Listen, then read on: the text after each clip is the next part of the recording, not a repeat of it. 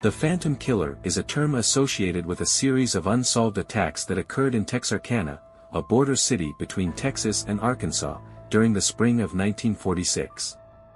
The attacks took place over a 10-week period and involved 5 brutal assaults, with 5 individuals killed and 3 others injured.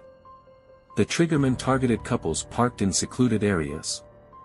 The murders were reported nationally and internationally by several publications, and caused a state of panic in Texarkana throughout the summer. Residents armed themselves and, at dusk, locked themselves indoors while police patrolled streets and neighborhoods. The case remains one of the most infamous unsolved mysteries in American criminal history. The killer was never apprehended, and the true identity remains unknown.